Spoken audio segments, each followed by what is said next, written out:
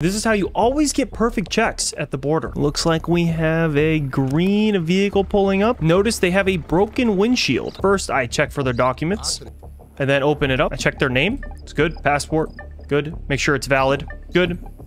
I then check the photo, which it matches. Check the name on the vehicle card, the registration, which matches. Then we check the weight on the vehicle, which it is in weight range. We check the stamp, which it does match.